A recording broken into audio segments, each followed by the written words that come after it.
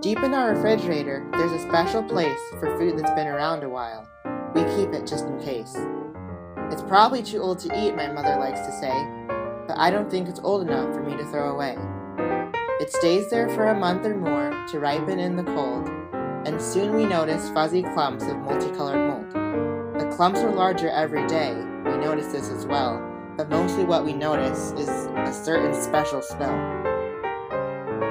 When finally it all becomes a nasty mass of slime, my mother takes it out and says, apparently it's time. She dumps it in the garbage can, though not without regret, then fills the space with other food that's not so ancient yet.